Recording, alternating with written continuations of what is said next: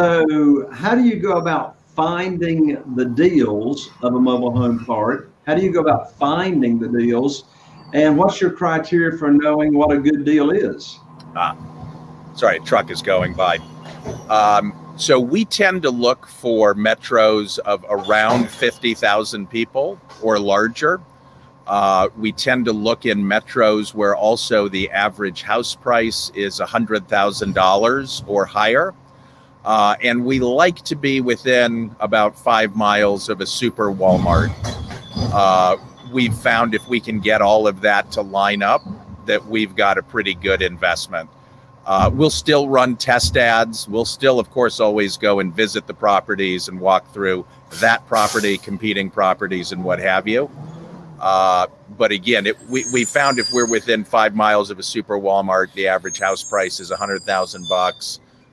We're probably in a decent economy.